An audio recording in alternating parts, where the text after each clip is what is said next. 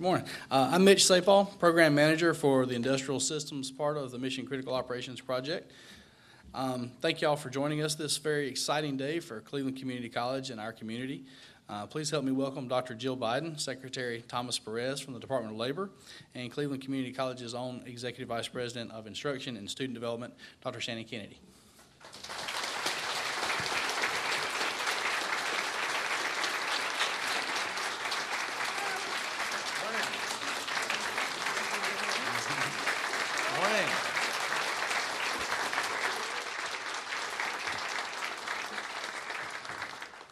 Thank you. On behalf of the Board of Trustees, College President Dr. Steve Thornburg, and the faculty, staff, and students, I want to welcome you to the campus of Cleveland Community College.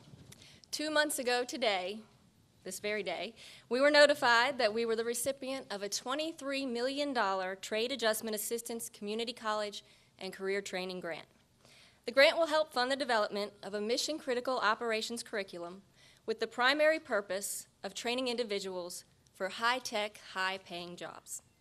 We could not have created this project without the help of our partner institutions and industries. I do want to mention those. We have representatives here today: Nash Community College, Wake Technical Community College, Moultrie Technical College in Georgia, the University of North Carolina at Charlotte, and the Industrial Extension Office of North Carolina State University, and the International Society of Automation. Could you give those folks a hand for me?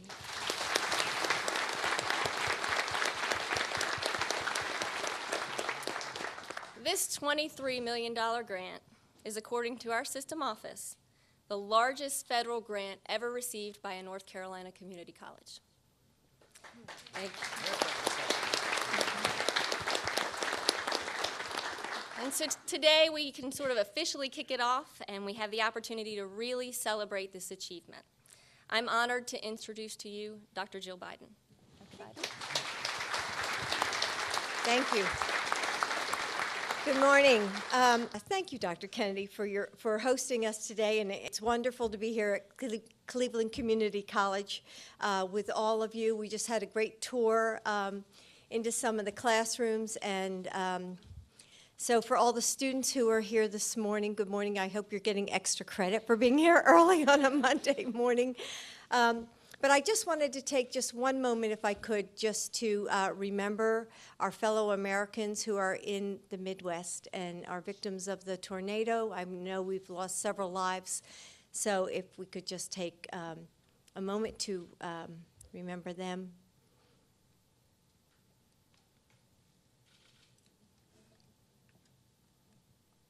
Thank you.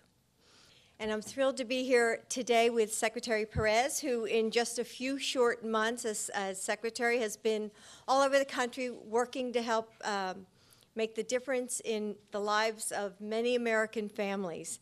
And as you may know, I am a community college teacher. Along with Dr. Kennedy, we both share that we teach English as well. So, and we actually teach the same course.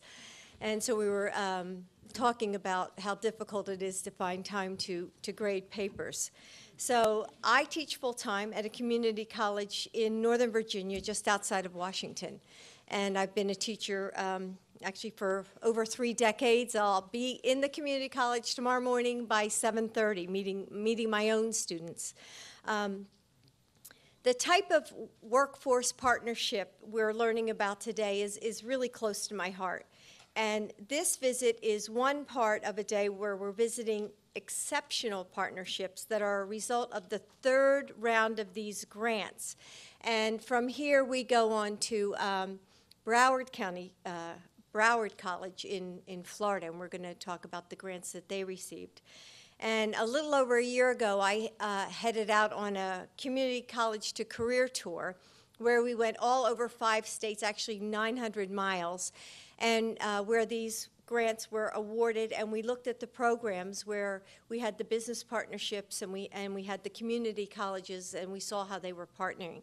And what we saw was really exciting and inspiring, just like the programs we saw here today. And you know, I am a big supporter of community college because really I've seen what community colleges do to change lives.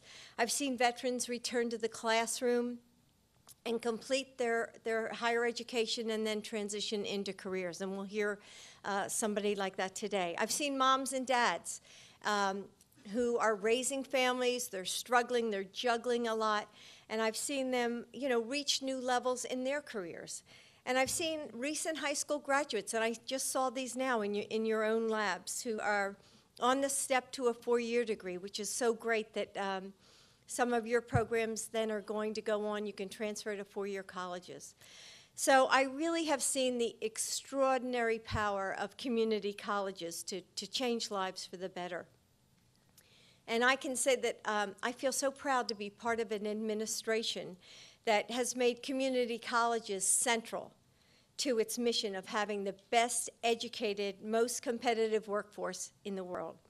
And these partnerships train workers with skills they need for jobs to match the employers, just like we're doing right here. And, these partnerships, I'm sure for many of you, are going to change your lives. And, you're going to have a job, you're going to get a career, and you're going to get a good paying job. So I think that what they do is they give workers just renewed confidence and hope, and that's what we're all about. So we saw it on a tour here today with Ken Dover. I know we'll hear from him on a panel in a minute, but his story is the perfect example of really what this tour is all about, what these partnerships are all about. And Ken is a veteran, and he's transitioning to civilian life, and even though he is still in the program, he already has a job lined up with a local business. So, what could be more perfect than that, right? So you can see the tremendous power these partnerships can have. So I want to say, thank you really for everything you are doing. I want to say good luck to all the students here who are going on to reach your degrees. I want you to stay in school. I want you to graduate. And for many of you, I know that your goal is then to go on to a 4-year degree. So it's all about a job, right? It's all about the job. So with that, I'd like to introduce my traveling partner here, Secretary Perez. Thank you. Thank you